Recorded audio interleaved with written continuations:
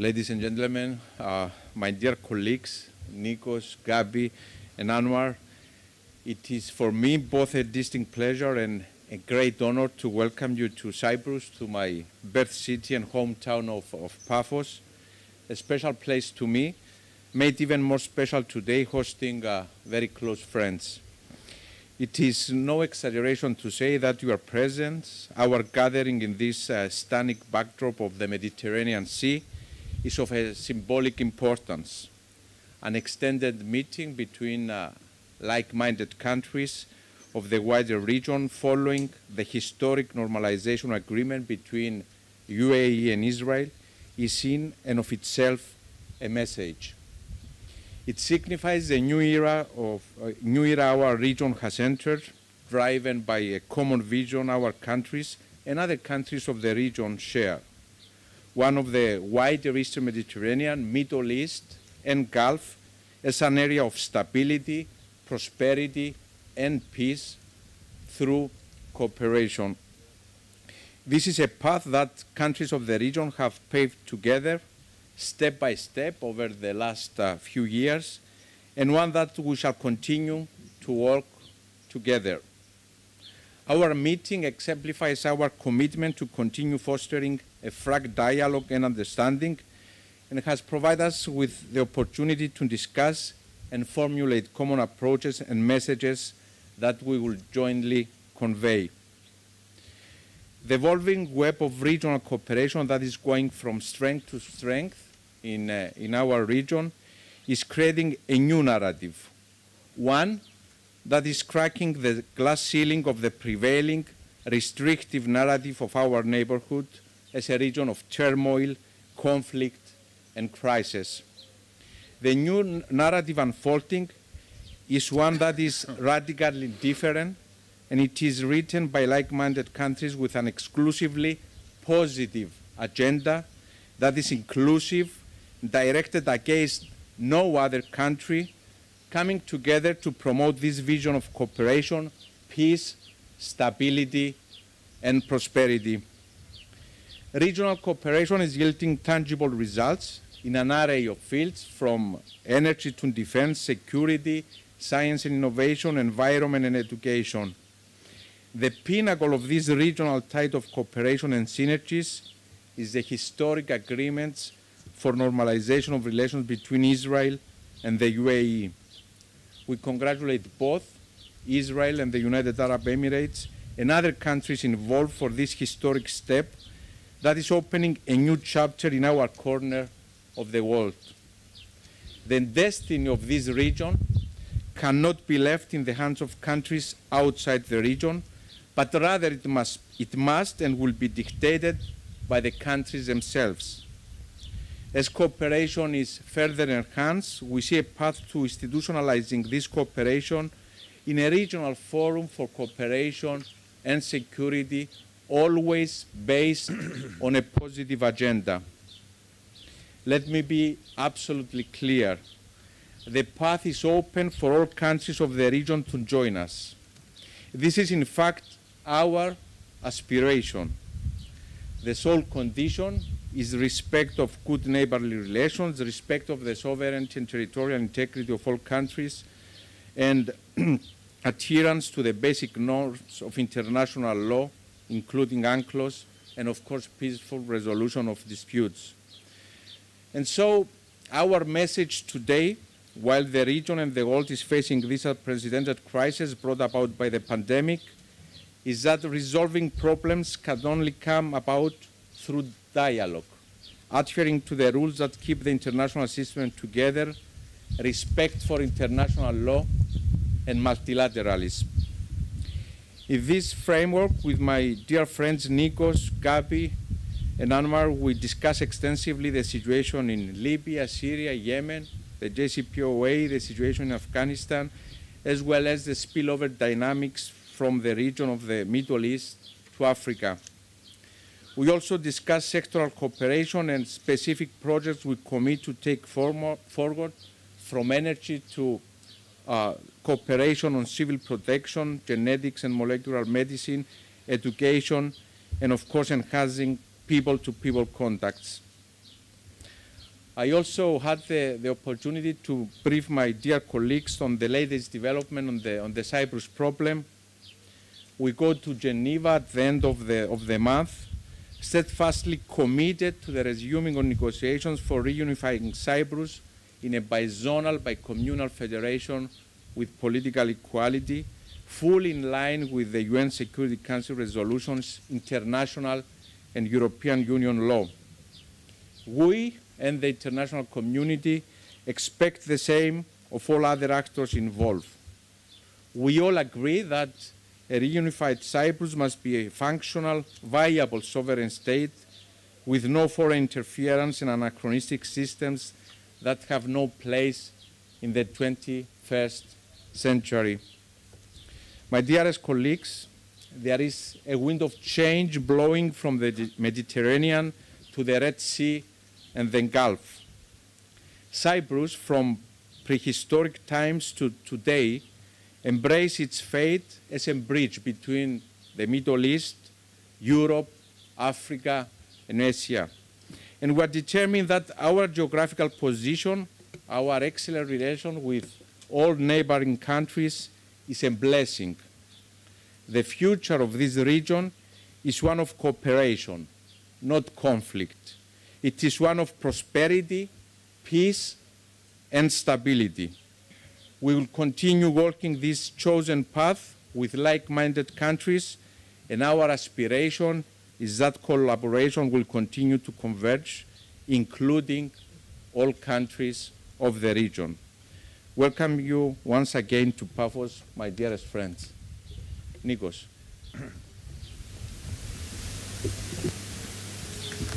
My dear colleagues, I'm really very happy to be here today for our first quadrilateral meeting. As I have repeatedly stated, it was always, and it is always, a joy for me to be in Cyprus. And of course, the greatest of pleasures to meet and exchange views with close friends and trusted partners such as Cyprus, Israel, and the United Arab Emirates. A partnership that comprises both Israel and the United Arab Emirates is very important for the regional stability. We also welcome other regional initiatives undertaken with the aim of regional peace, such as the Al-Ula Accords, as well as the Saudi initiative that aims at bringing an end to the conflict in Yemen. But what unites us as well is a common commitment to basic principles and values, such as promoting good neighborhood relations and the peaceful resolution of disputes on the basis of international law principles, such as the United Nations Convention of the Law of the Sea. Today we discussed the significant prospects for furthering our cooperation on a big number of areas, starting from the energy sector. In this context, we underline the importance of the East Med gas pipeline and renewable energy sources. We also addressed how we can enhance our exchange on issues such as digital innovation, tourism, climate, defense, and on addressing the pandemic and preparing for the post-pandemic world. As I have repeatedly said, our cooperation schemes are open to all, provided that they share our respect for the values and the principles I just highlighted. Today, we also had the opportunity to exchange views on areas of common concern, such as developments in the Eastern Mediterranean, Libya, Syria, and Yemen.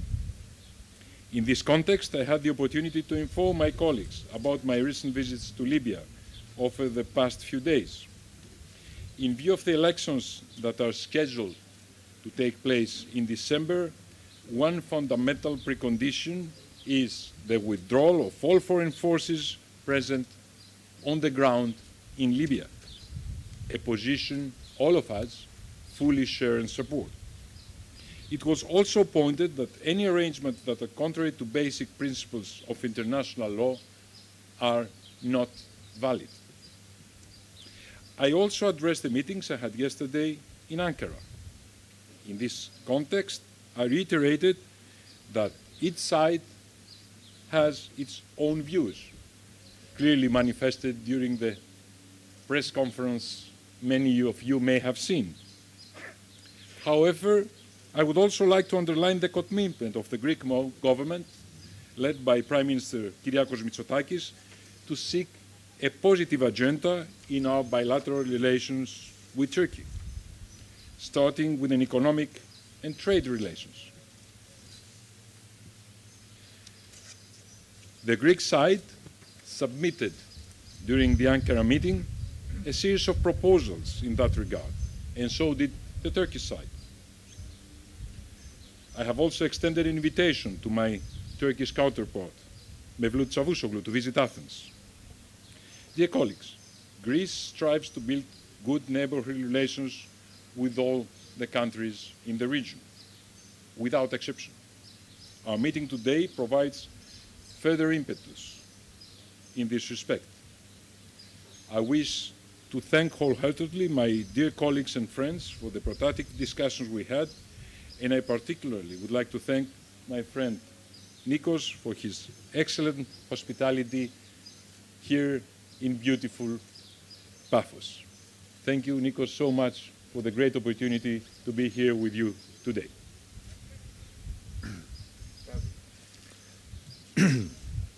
My friend, the Cypriot Foreign Minister Nikos, thank you for initiating this forum and for your wonderful hospitality to myself and to the entire delegation.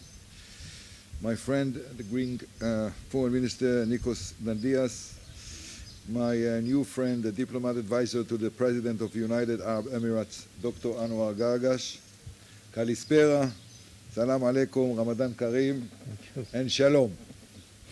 We have just finished the first meeting of ministers of our four countries.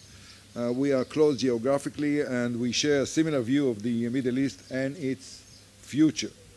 Today's meeting is one of the results of the change that have taken place in the Middle East over the past year.